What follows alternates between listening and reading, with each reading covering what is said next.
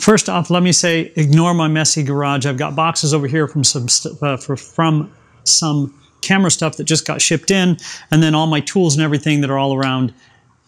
Anyway, just ignore all that.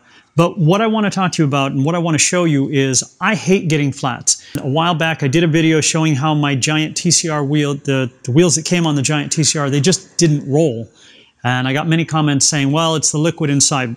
This is the liquid that I put in all of my tires. I don't have it in these new ICAN Aero 40s that I have on my bike, and I was just kind of rushing to get them on. I realized that I have the directional on in the wrong direction. That's okay, but it's also time for me to rotate them. And if you're like me, after riding for a while, you notice that the back tire tends to get a little bit flat, and it happens more on softer race tires more quickly than it does on other tires. So it's about time now for me to change these tires. I'm going to move the front tire to the back and the back to the front, and then I'm going to show you how to insert. What I use is Endurance tubeless sealant. It works really well in tubes as well. It's a nice latex. It stays nice and soft. So let's get this started. Let me swap out some bikes. I'm going to take the Giant from here. I'm going to put it up there so that I can take off the wheels, and we'll get working. Let's do that.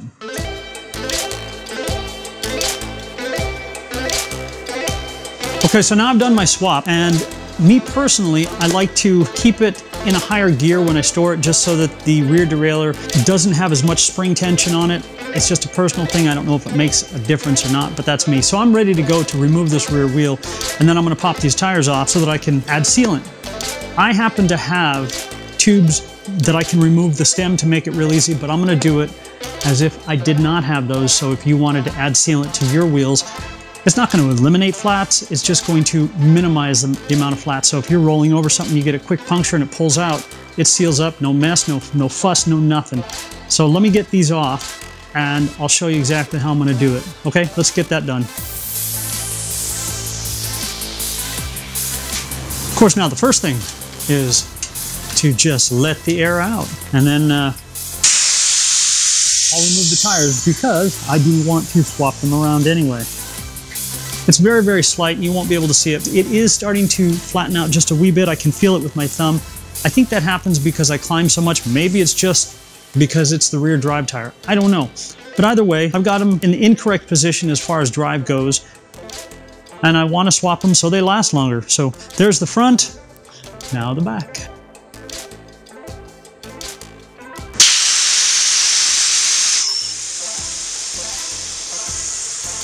And now the really, really fun part, taking the tires off.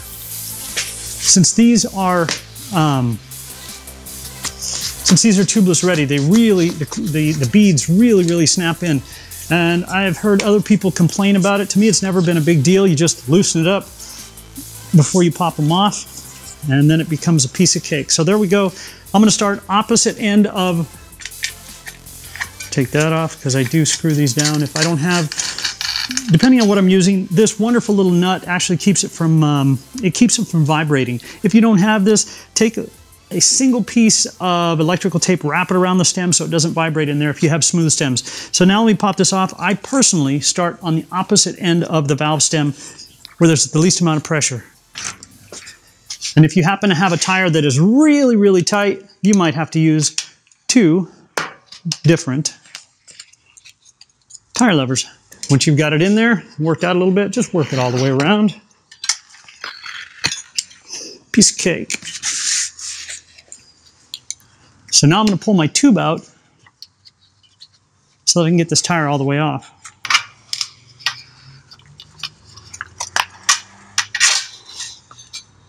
One tube, out. Get it in there, push it around, out. That easy. And since this is my drive side, the arrows on this should go forward. They didn't. I made a mistake. And if you're ever stuck out on the road and you can't get the bead, you need to loosen that bead first. I'm starting the opposite end of the valve stem. See if I can do it with just one. These tires are tight, so I don't think so. No. I always carry two with me anyway.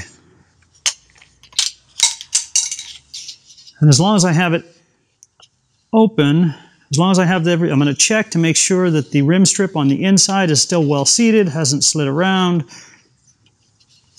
because that causes flats too. Okay, good to go. So now I'm going to take the tire that I had on the back. And since my directional rotation is this way on these, if you're not running discs, it's not a big deal at all, because you just switch your tire around. But with discs, there's only one direction that your tire is going to roll. So for me, it's going to go this way. And again, the arrows on this one, since my personal preference is gator skins, even the smooth ones tend to have a directional arrow. It's because of the way, or at least the high-end ones do, it's the way the fibers are laid in to make it either roll better, last longer, be more supple, whatever it's going to be. And it's an aesthetics thing. I think the pros are, this is what I was taught, is the name always goes where the valve stem is. That's the way the pros do it. Well, then that's the way I do it, I guess.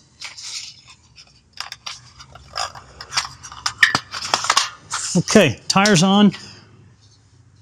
And again, I do have tubes where the valve stems come out, but I'm not going to take them out for this one. I might for the rear one, but for this one I'm not.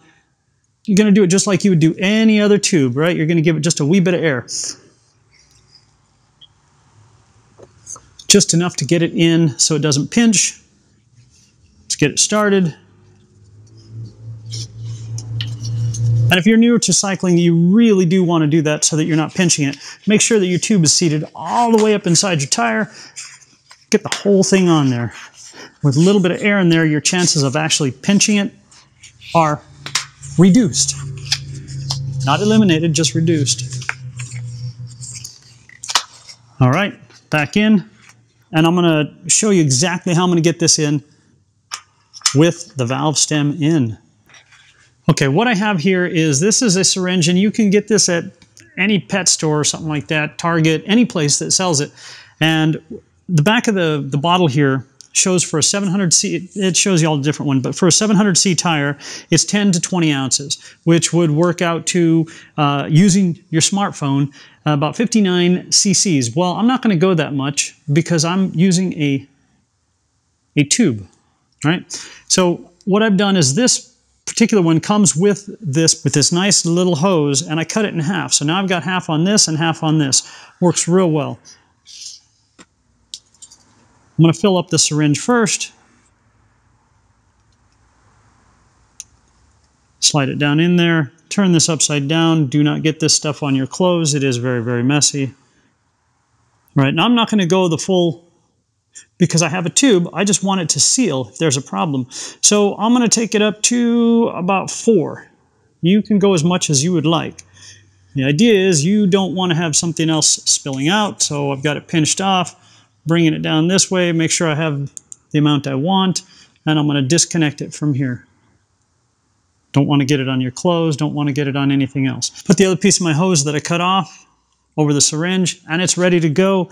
We're going to let gravity do the work for us. I have that nut on there just to make it a little bit easier. Now I'm going to use gravity, okay? It's just going to slide right down in there, just like it does when you fill up your tires with air.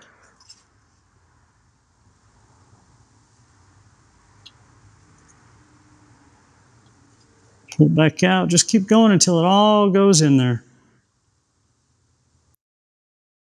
Sealant is in. I'm going to remove this.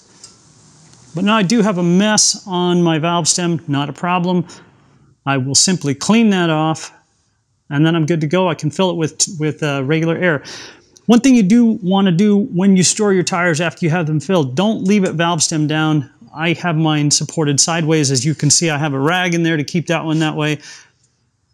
It just makes it easier to fill up, and all the fluid that's in there doesn't come down. So now I'm ready to fill it up. Let's do that, and we're ready to reinstall.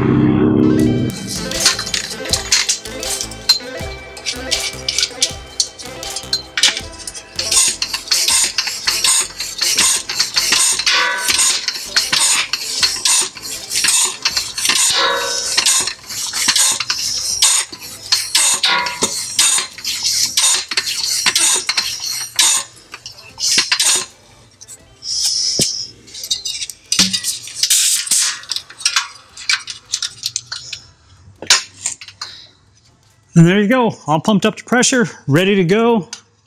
Get everything sealed back up. Now the treads are in the correct direction.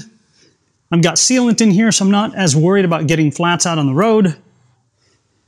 Not a big deal if I do. Good to go. Let me get the other one set, and I'm done.